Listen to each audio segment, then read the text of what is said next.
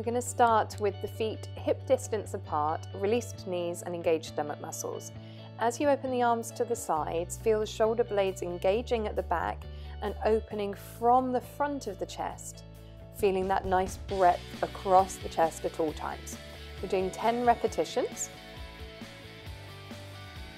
Feel the head lengthening up towards the ceiling and breathing out as you open the arms, in as you return. Good, give the arms a little bit of a shake. Then we're going to take the hands facing up to the ceiling and your elbows are going to be in towards your waists. I tend to wrap my hands around the resistance band so I can get a little bit more purchase.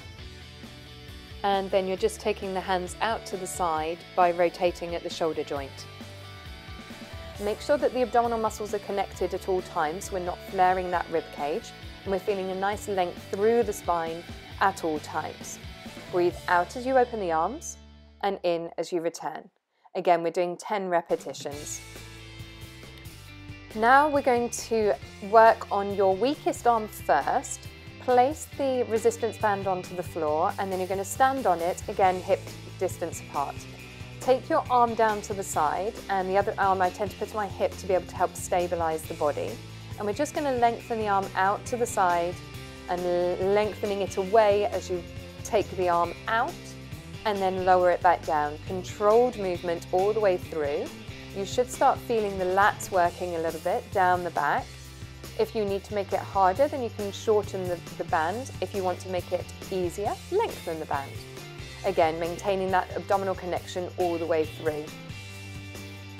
Now take a little bit more band and we're going to lengthen the arm out to the side and then 10 circles forward. I tend to do little tiny breaths on each rotation just to be able to make sure that the body's working well. And then we're going to go to the other side, switching, going back. Good. Stabilizing through the body at all times, feeling that length up towards the ceiling, through the top of the head, and then release the arm down. Now give yourself as much band as you possibly can, and we're going to take the arm all the way over the top of the head, all the way down, and then all the way down the front, like you're doing a power grab from an 80s power ballad. Opening the arm out and then down the front. Again, we're trying to stabilize the body at all times, so the muscles that are working are all around the shoulder rather than using the body and the momentum to be able to do the work for you. We're doing 6 repetitions of each of this one, going up and then down, counts as 1 repetition. Good, breathing as you go, stabilizing through the body. Now we've got your lucky cat to finish. Start with the elbow and arm at a 90-degree bent angle, and then you wave your arm like a lucky Chinese cat. 10 repetitions, feel the burn, and then relax.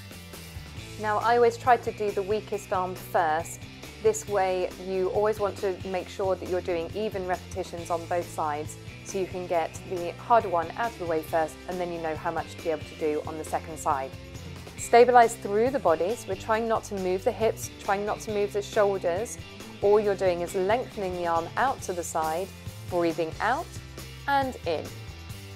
Release the knees so there's no locking going on in the knees, and again no locking in the elbow, so make sure you've got a nice soft elbow at all times.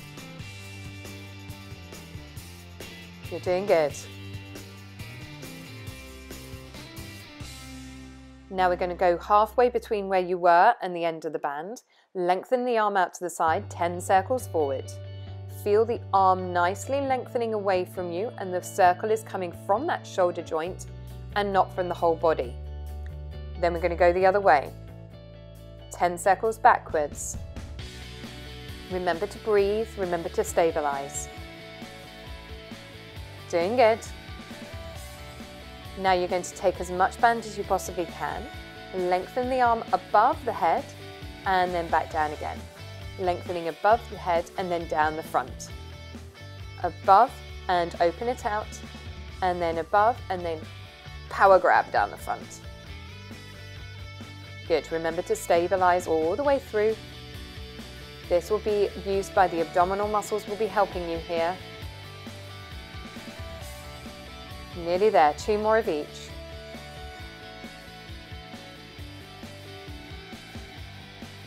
And the last ones. Good, then you've got your lucky cat to finish. Find that stable position and then just allow that shoulder to do the work.